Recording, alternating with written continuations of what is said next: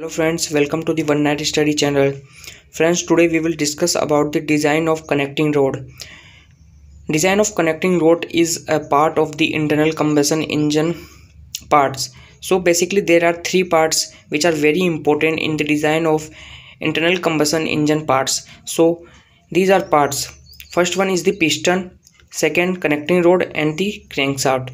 In the previous video I have discuss about the piston, design of the piston, and today we are going to discuss about the design of the connecting rod. We will discuss here the whole procedure of the design of the connecting rod, and now onwards in the next video we will discuss about the design of the crankshaft.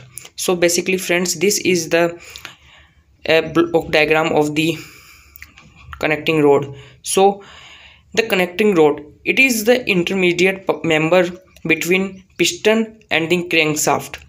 Friends, the connecting rod is an intermediate member because it is connected to the one side from the piston and the other side from the crankshaft. So in this diagram we see that the piston is divided mainly in three parts. The first one is small end, the second one is shank, and the third one is big end. So from the small end here, it is connected from the piston by the piston pin, and the bush is provided which is made of bronze. So bronze bush is provided on this side, and then it is connected to the piston, and the other side is called as big end side, and in this side it is connected to the crankshaft by the crank pin, and this side, this length from this to the this is called shank of the connecting rod. So these are some important parts of the connecting. So friends, now we will discuss that what is the work of a connecting rod. So basically it converts the reciprocating motion of piston into rotary motion of the crankshaft. क्या होता है कि basically the piston moves here in the reciprocating moment here, okay, so it converts the movement of the piston into the rotary motion of the crankshaft. Now we will discuss about the big end of the connecting rod. So the big end of the connecting rod, it is splitted into two parts. Okay, in the first part here the two bolts which is called castle bolts are provided, and in the other half one it is connected to the connecting rod. So this is the whole diagram of the connecting rod. Now we will see the design procedure of the connecting rod. So friends, now we will discuss about the design procedure of the connecting rod. So in the designing of the connecting rod, these are four steps are very important. So following dimensions are required to be determined. So the first one is cross section of the connecting rod, and the second one is crank pin at the big end and piston pin at the small end, size of the bolts for securing the big end cap, and the last one is thickness of the big end cap. So the first one is the cross section of the connecting rod. So as we have earlier discussed that the cross section of the connecting rod is maybe rectangular, circular or H section. So here we will use the H section type of the connecting rod, and the H section type of the connecting rod looks like this. The cross section area of the H section type of the connecting rod looks like this. So in the designing of the cross section of the connecting rod, we have to determine the most important thing is buckling load. Okay, actually here the two things are very important: buckling load and the Rankine formula. Rankine formula is used to determine the buckling load, and its formula is WB equals to sigma C dot A upon में 1 plus A capital L upon में radius of gyration का whole square, and here the sigma C equals to compressive yield stress, A equals to cross section area, L equals to the length of the connecting rod, K equals to radius of the gyration, and the A is constant which have the different values for the different material. 1 upon में 7500 for mild steel, 1 upon 9000 for wrought iron, and 1 upon 1600 for cast iron. So this is the cross section view of the connecting rod. This is the H type of the cross section view of the connecting rod, and this is our connecting rod. The buckling load WB is acting in the direction of the movement of the connecting rod. Our connecting rod moves in this direction. Okay, it reciprocates in the this direction, and the buckling log acts in the this direction. So in the cross section of the H type of the connecting rod, we see that this is the width of the cross section, and B equals to the 4T. T is the thickness of the our cross section, and this is the depth of the H type of the cross section, which is equals to the 5 times of the thickness. So now using the Rankine formula, we will find out the buckling load about x-axis and the y-axis. So about the x-axis, we use the Rankine formula, and it is sigma c dot a upon में 1 plus a L upon में kx का whole square, as we have discussed earlier. Now for the x-axis, about x-axis, we will use L equals to the L. So after putting L equals to the L, we get sigma c dot a upon में 1 plus a small l kxx का whole square.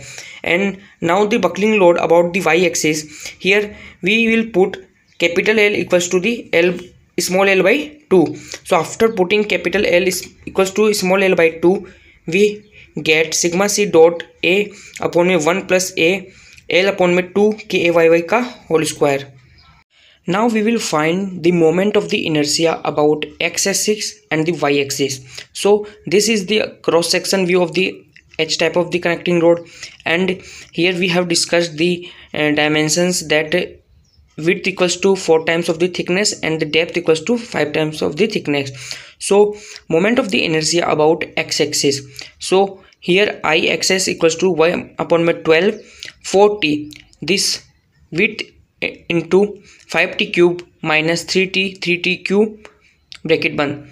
So after solving this, we get 419 upon 12 t4, and the moment of the inertia about y-axis Iyy equals to 1 upon 12 2 into 1 upon 12 t into 4t cube plus 1 upon 12 3t t cube. After solving this, we get 131 upon 12 t4.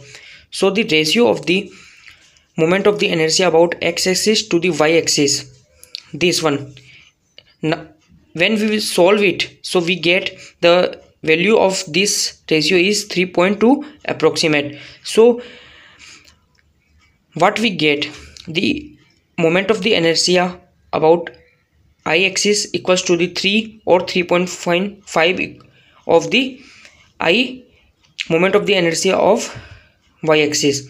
So this relation is very important in the dimensions of the cross section of the connecting rod.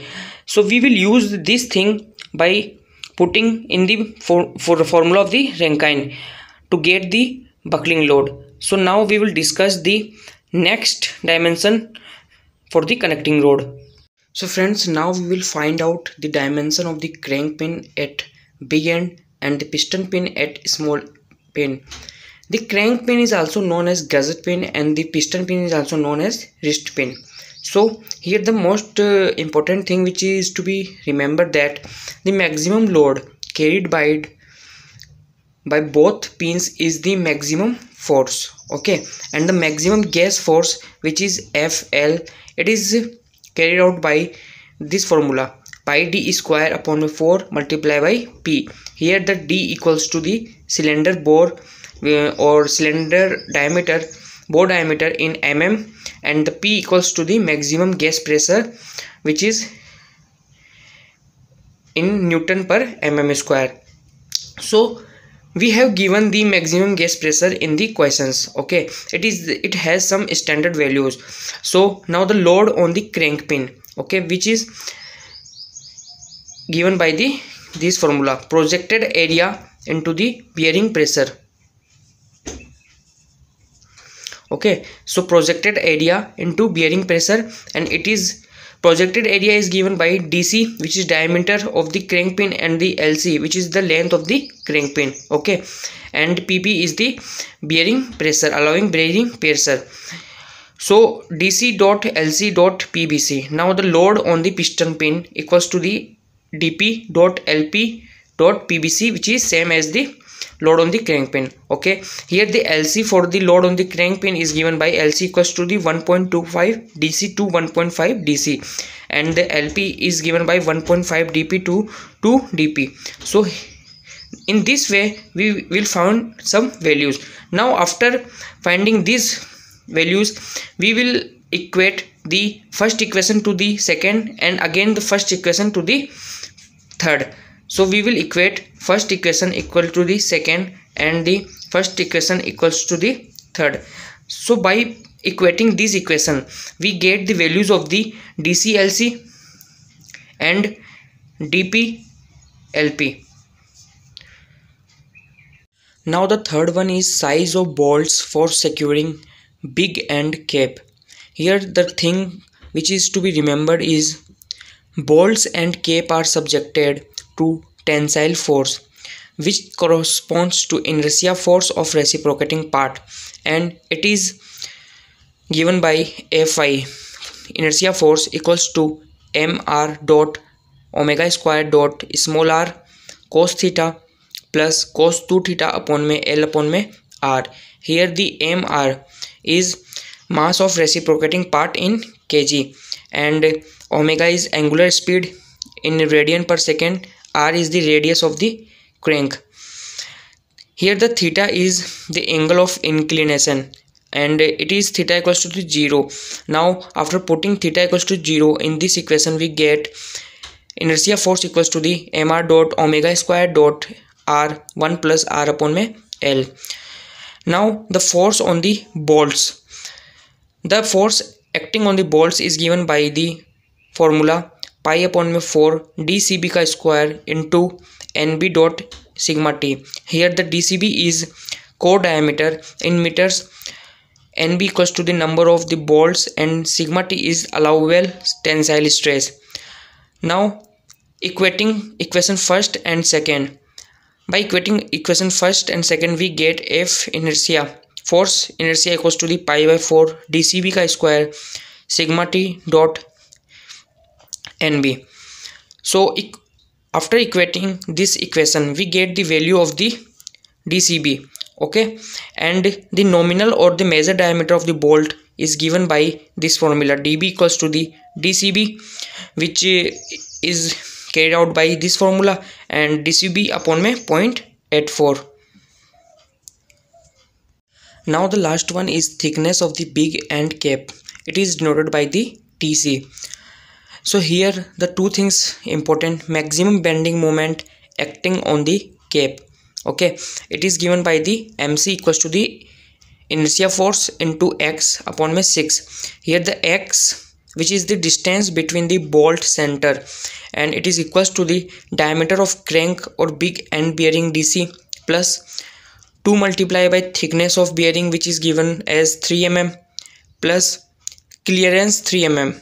Okay, now the section modulus for the cap ZC, which is equals to the BC TC का whole square upon में 6.